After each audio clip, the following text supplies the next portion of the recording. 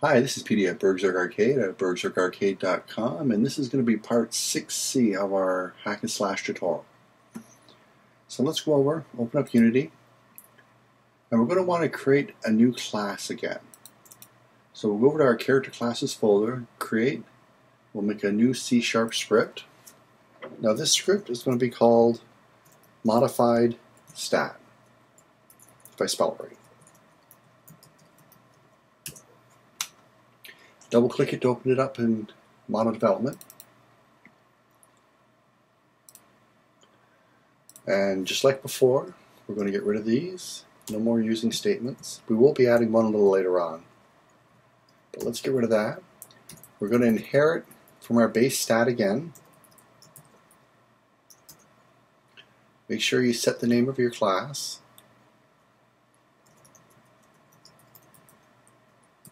And there we go. So this class here, if you remember at the beginning of part 6A, when we drag the slider for any of our attributes back and forth, you could see the adjustments being made in your vitals and also in your skills. If you don't remember that, just go back, watch 6A, it's right at the very beginning, you'll see it. We want to have a way to set up some stats that can be modified by our attributes. And this is the class we're going to be using for the base of all of those other classes. So let's start off by adding our own using statement. So we're going to be using system.collection.generic. Now this using statement up here, if you're still new to C#, but let's say you're familiar with Java, it's the exact same as the import. If you haven't used Java, I don't mean JavaScript, I mean actual Java. What this does is incorporate a bunch of classes that you're going to have access to inside of the class that you're making, or at least this whole file that you'll be using. So the reason why we incorporate this is because we want to make a list. So this is going to be a private list, and you'll want to pick one with the little less than and greater than signs if you have more than one available. Let's just put the greater and less than signs there for now. And we're just going to call this _mods. Now you're going to have a squiggly red line there until you actually fill out something in between here. But before we do that, let's actually create a structure, a public structure that we can add into there. A structure is something like a class, but it has no methods. It's just a collection of variables that you're going to keep grouped together. So let's start off by creating a public struct, and we're going to call this modifying attribute.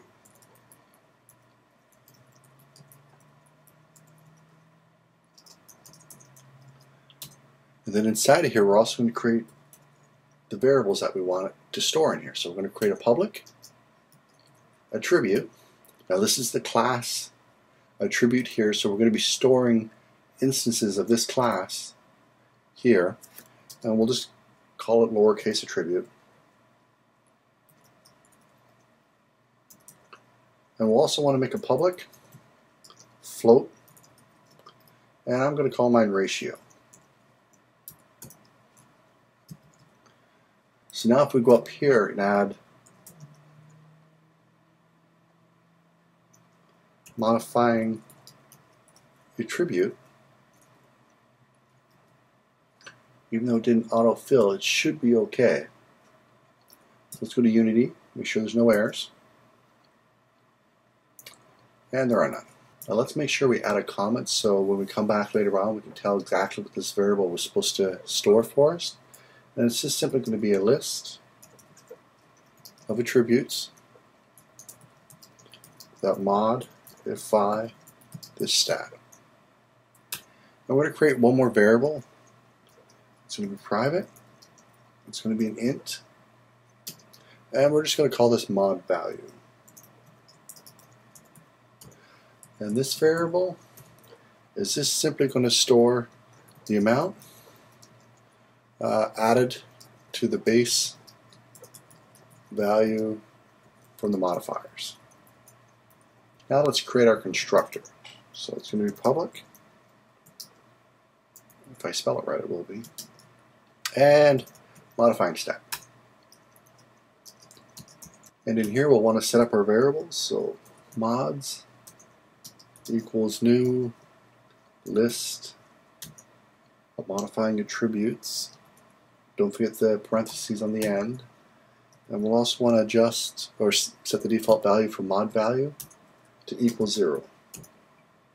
Now the next thing we're going to want to add is a way to add these modifying attributes to our list. So let's create that method next.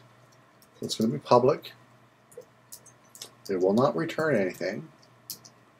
And we'll just call it add modifier.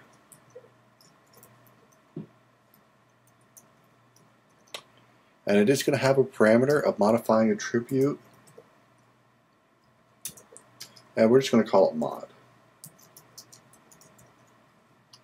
Now to add this to our list that we've created up here, we'll just simply call the name that we gave the variable. So it's mod with an underscore in front of it, or mods with an S, dot add, and then what we passed in, which was mod. And that's it for that function. Now the next function we create, we're going to want to be able to calculate the amount that we're supposed to modify our base value by. So let's create a new method. This is going to be a private one. Only this class will have access to it. It will not return anything, so it's a void. And we'll call it calculate mod value. It doesn't take any parameters. Now at the start of here, even though we've set the mod value to equal 0, we're going to want to make sure that it's actually equal to 0. So we're going to reset it again.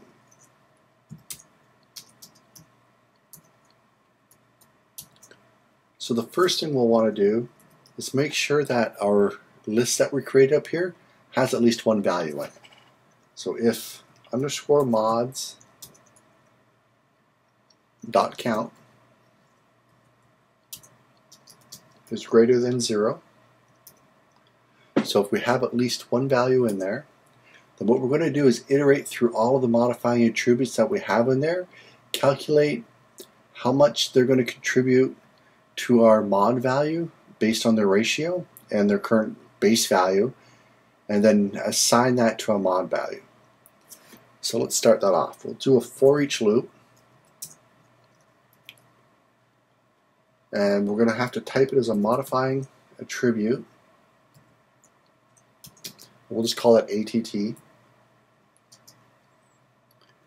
And we're looking for all the modifying attributes in mods. So now if we take our mod value, we can add to it the attribute dot attribute dot adjusted value,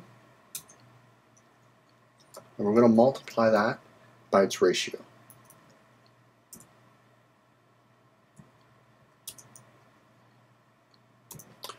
Now remember, because this is a float, and if we look back at the adjusted value,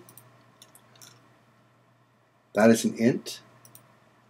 That means whatever is returned in here from this calculation is going to be a float, and mod value is actually an int. We're going to have to typecast it.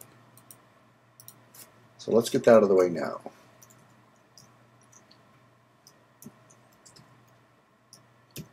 There we go. So this ratio is really just how much of the attribute goes towards the modifying value. So you could have, say, 1/3 of the attribute gets added to our scale that we're going to be using. In our next video, we'll take a look at something called polymorphism, and I'll see you there.